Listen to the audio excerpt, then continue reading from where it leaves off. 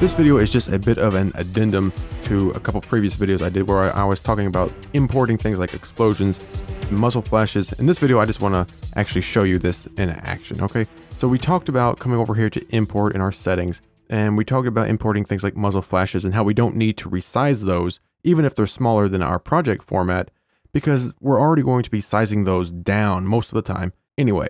And that's the first thing we're going to look at here. So right now we have this on do not resize smaller images, all right?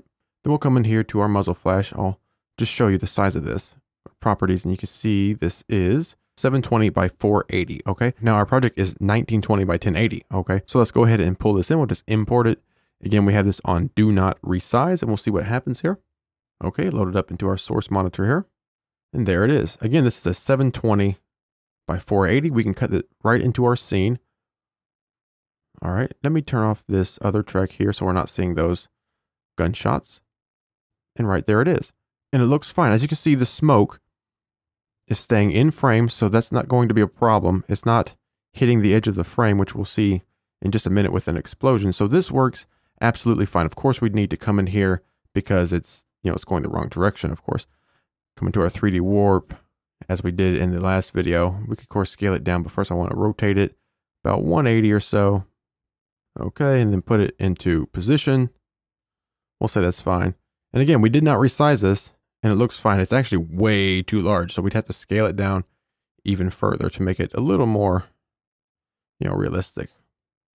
All right, and then boom, the smoke looks just fine. It's not going out of frame. Everything's fine. Cool. All right, now what if instead we imported this? Again, we'll come back to import, and this time we'll do resize image to fit format raster. Hit OK. Let's go ahead and pull this in again. Okay, and here it is. And now watch when I load this up into our source monitor. You see the difference? See how that's scaled way up? And just so we can show this, I'll come back to import, and this time we'll do image size for current format. And I'll just pull this in again. I'm going to import it this way. Load that into source monitor. Now look here. This is image size for current format. You can see how that really scaled it up. This here is to fit the raster, and this here is do not resize. All right, so as you can see, those options make a huge difference. You can see how it's getting stretched here whenever we use the image size for current format. So we can cut this into our scene, no problem. All right, so we'll just pop it right over here. And now you can see it's right here. So now it's, now it's really, really large. So we definitely have to scale this down. And of course we have to come in here and rotate it around. I'm not going to do that. This is just to show you that we really have to scale that way down whenever we size up something small like a muzzle flash. And there's no reason to resize it because again, the flash isn't going out of frame. The smoke isn't going out of this frame here. So it's not a problem. All right. So that's what I mean by you do not need to resize those smaller images like muzzle flashes most of the time. Now, if for example, it's like this muzzle flash where it has this casing coming out, then this here is do not resize. As you can see, there's a casing and then it just disappears.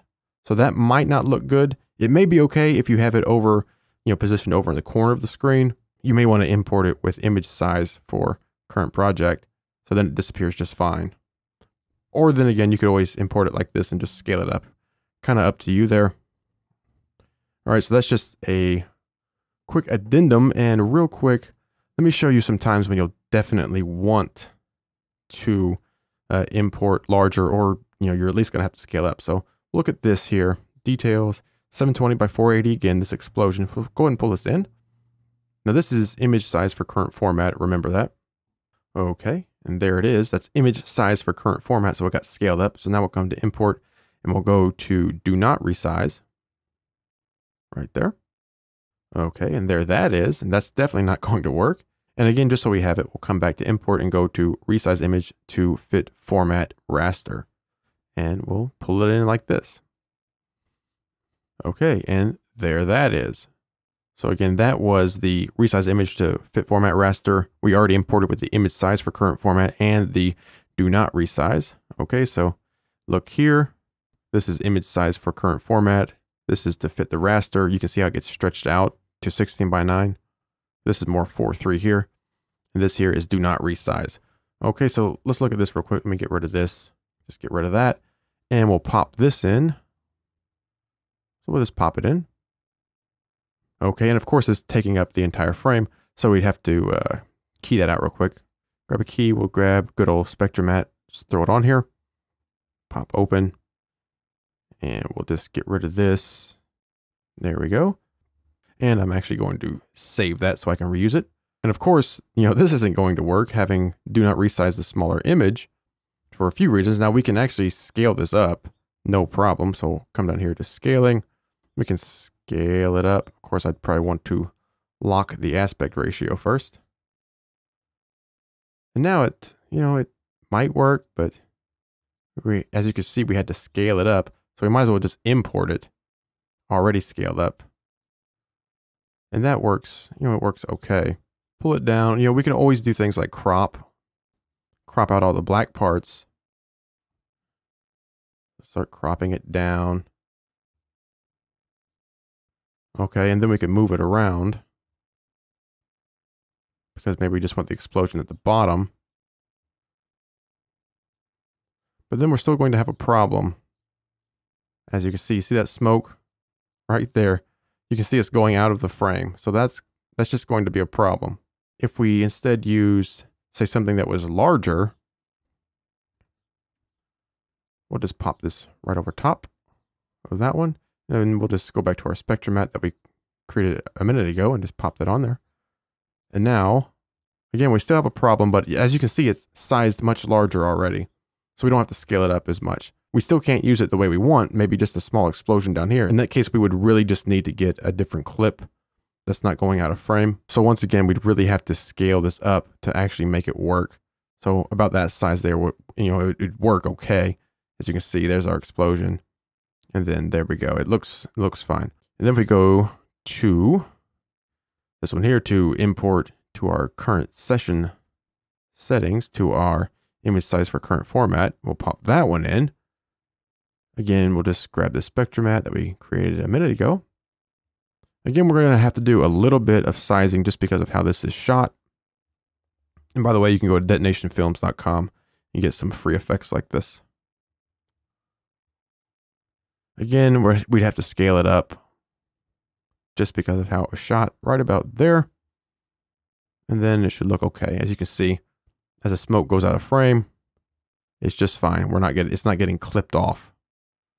Boom. Okay, so that's the point I was trying to make when I was saying when you import muzzle flashes, as we saw, there's really no need to make those larger unless you have smoke going out of frame, unless you have a casing going out of frame. You don't need to make those larger. And even if a casing or smoke is going out of frame, if you have it positioned close to the edge of the frame anyway, then again, you won't need to resize that because it'll be going out of frame, out of the video frame anyway. So there's no reason to resize those smaller things. But with the explosion as an example, then as you can see, we definitely would need to import at a larger rate, or we'd end up having to scale it up for it to look even halfway decent. Okay, and all of this stuff applies to importing everything, importing graphics. No matter what you're importing, pay attention to these image size adjustments.